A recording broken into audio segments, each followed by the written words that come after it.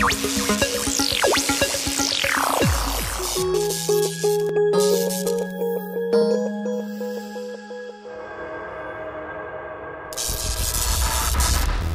welcome back Virtual Pool fans. Today we're going to be doing the 9-ball break and run.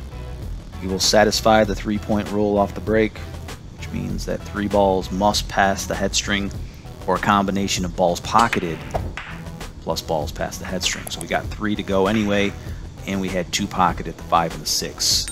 Got a good shot on the 1 in the side pocket. And this game's looking pretty easy for me. Not too many challenges at all.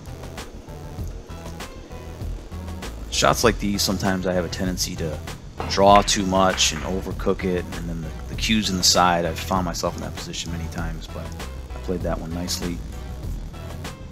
Now my plan here was to get a bump on the 9, but I don't get enough of it, and now my angle has changed and I have to thin cut the 4. It's probably my best shot of the game. I get behind the 7. 7 will be pocketed in the bottom right corner.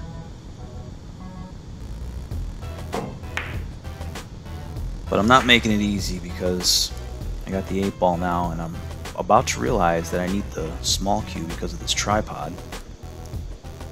And anytime you're using a small cue and you're shooting long shots, it seems like it's hard to control this cue. Just want to make sure I'm back down here and I'm not on a rail, so I have a decent shot, a decent look at the 9, and I do. And I'm realizing again that I need the short cue because of this tripod.